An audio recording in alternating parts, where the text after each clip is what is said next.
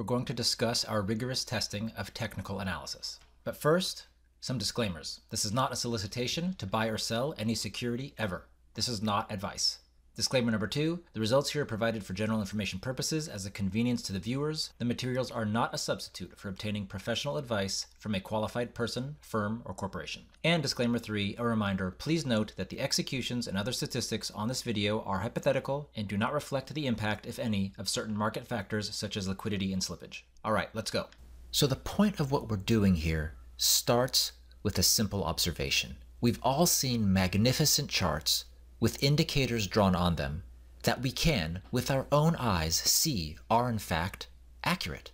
We can look at the prior history, look at the lines that have been drawn, but the goal is not to have a pattern drawn on a single chart. The goal is to be able to pick up a pattern that has worked on 10,000 charts, hundreds of thousands of times, over decades. That is the goal of rigorous testing of technical analysis. These are the realities of technical analysis and why sometimes it feels like everyone always has a chart that looks good, but it never quite works when you try it yourself. Today, we stop that pattern of blindfolded technical analysis, and we apply it to millions of data points over hundreds of thousands of backtests to give a rigorous result. In this webinar, by the time we're done, you will see the top performing combination of technical indicators with respect to moving averages and RSI for discovering bullish momentum in short periods of time, and then how to apply it in Trade Machine. Before we get to the results, let's talk about what makes a good trade candidate. First, we want to see the average return per trade substantially larger than the average loss. We want to see the win rate. We want to see that it has won more often than it has lost. We want to see that the average return and the win rate and the average return for a winning trade are all greater than the baseline. We do this because there's no use in using extra analysis if the result is a strategy that doesn't beat the baseline bullish strategy already. Remember, we're dealing with an entity, the stock market, that is up on average 6 out of 7 years. So we're looking for something that outperforms a standard bullish strategy. This is what we're going to cover: the idea, the application, and the results. It's that simple. First, we'll take a quick break for 3 definitions. When we're talking about the 10-day and 21-day moving averages, we are using exponential moving averages. When we're talking about the 50 and 200-day moving averages, we're talking about the simple moving averages. And when we talk about RSI, we use the 20-day period RSI. And here's the idea. Using charts, and with them technical analysis, is the most common form of financial backtesting. Charting is, at every step, using historical data to try to draw conclusions from the patterns in the past and extrapolate them into the future. That is a backtest. Charting is a backtest. At some point, the analysis has to be robust. There does have to come a time when we have to ask ourselves if and when technical analysis adds value to trading. That is, are we doing more than just drawing lines on a chart one at a time? The idea is to identify a trading truth, one way or the other. Either there is a combination that meets our criteria for a good technical bullish momentum trigger, or there is not. We enter with no bias. Here's the setup of our study. We looked at 1-year, 2-year, 3-year, 5-year, 10-year returns, starting from March 2019 and going backwards, as well as the period from 2007 and 2009, which includes the Great Recession. So we have 2 bear markets and a bull market. What we would hope to find is the average return per trade is substantially larger than the average loss, that the trades have won more often than they have lost, so a win rate above 50%, and an average return above 0. That this average return and this win rate and the average return for a winning trade are generally greater than the baseline, and that it works in a bull and bear market. We used the NASDAQ 100 as a study group, and after hundreds of thousands of backtests, we landed on 4 technical settings. First, we wait until the day that the stock price crosses above the 10-day moving average. We call this the short-term momentum requirement. The second is that the stock price is above the 200-day simple moving average. You can call this the we're not in a bear market requirement. Third, we want the 50-day simple moving average to be above the stock price, or another way to say it is that the stock price is below the 50-day moving average. We can call this the stock has room to rally requirement. And finally, the RSI is less than 70. We can call this the it's not overbought requirement. So simply stated, we're looking for short-term momentum. We want to make sure the stock is not in a bear market. We want to make sure there's room for the stock to rise and that the stock is not overbought.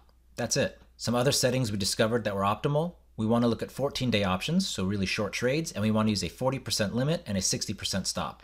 You'll see with the results that having a limit, which is smaller than the stop, still leaves us with larger wins than losses. It just gives us a better win rate. And here are these settings in Trade Machine.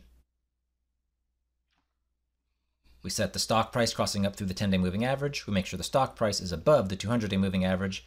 We want the 50-day moving average to be above the stock price, which is the same thing as saying the stock price is below the 50-day moving average. And the RSI is below 70.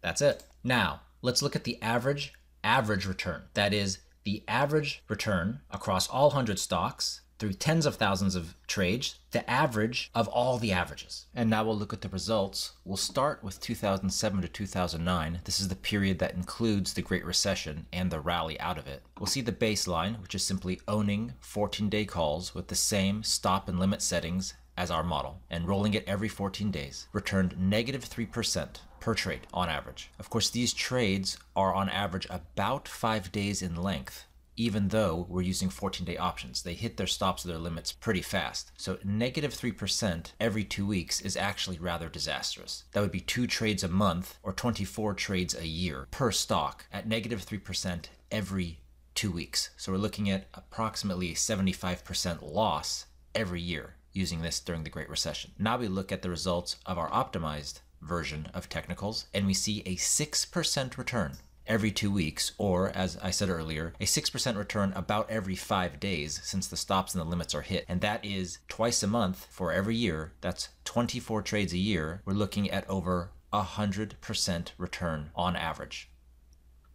Next we go to the 10-year return, and we can see that these optimized technicals show twice as high of an average return, and this is looking over tens of thousands of trades. Then we look at the 5-year return. We're looking at 11% for the optimized technicals versus 4% for the baseline. And over 3 years, we're looking at 16% versus 7% for an unstructured trade. And over 2 years, we're looking at 18% versus 6%. And finally, over 1 year, a period where the market has actually been down. Remember, 2018 was in fact the end of the bull market, with the S&P returning a -6%. The baseline model returned 1% on average every 2 weeks, which is virtually zero. This does include a 50-cent per contract commission, although it doesn't include slippage, whereas the optimized structured technicals show a return of 7%.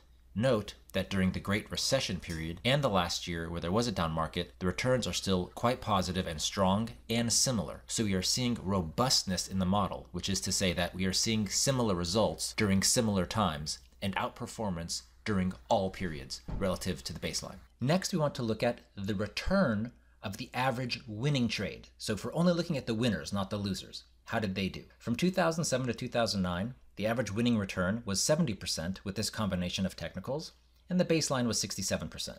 Over 10 years, the average winning return was 85%, while the baseline was 77%. You can see that the average winning return was larger in all years other than the last year. We'll get to that in a bit. That's because in the last year, which was a down market, a bear market, the losing trades were much smaller here than in the baseline, and the win rate was substantially higher. Now let's talk about win rates.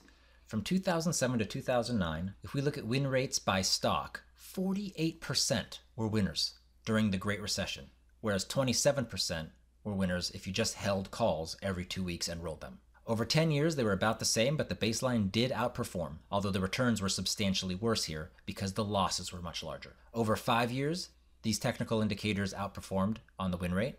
Over 3 years, the baseline did quite a bit better, but again, the losses were substantially larger than the winners. And finally, over the last 2 years and 1 year, the win rates were higher. The impact of having this technical trigger is understanding the times when you want short bursts of risk exposure. And as a proxy for how often this is triggering relative to just trading calls all the time. From 2007 to 2009, when you wouldn't want to be trading very much because of the Great Recession, using these technical indicators avoided 91% of the trades. 91% of the time when just buying a call every 2 weeks would have been a trade, the indicator did not fire. So to review, Our setup was to look at 1 year, 2 year, 3 year, 5 year, and 10-year returns, as well as the period from 2007 to 2009, which includes the Great Recession. We wanted to find an average return per trade, which was substantially larger than the average loss, and you see that in the average return. We wanted to see a win rate where it was over 50% across the board, or pretty close to it when you get to the Great Recession, which we saw. The average return, the win rate, and the average return for the winning trades are generally larger than the baseline, and that it works in a bull and a bear market. So after hundreds of thousands of backtests, we landed on the 4 technical settings: the short-term momentum requirement, the not in a bear market requirement, the stock has room to rally requirement, the it's not overbought requirement, and we discovered that we wanted to look at 14-day options with a 40% limit and a 60% stop. Finally, we apply it in Trade Machine. We go to the Pro Scan tab. We go by strategy. I'll just choose the NASDAQ 100 since they're familiar names, but you can choose any ticker group. We will find this scan under Never Trade Earnings, Bullish, Technical Bursts. We'll load it, and we'll just choose any of the companies we see that it's working with. Let's start with NVIDIA. This is over the last 2 years. Here it is over the last 5 years. And while we're at it, we'll add some of our favorite tickers. We've got NVIDIA, Micron, AMD, PayPal, and Microsoft, all with massive returns. And most importantly, it's worked during the bull market. Let's see how it did during the last year where there was a down market. And we see great returns, win rates all above 50%. In fact, nothing below a 60% win rate.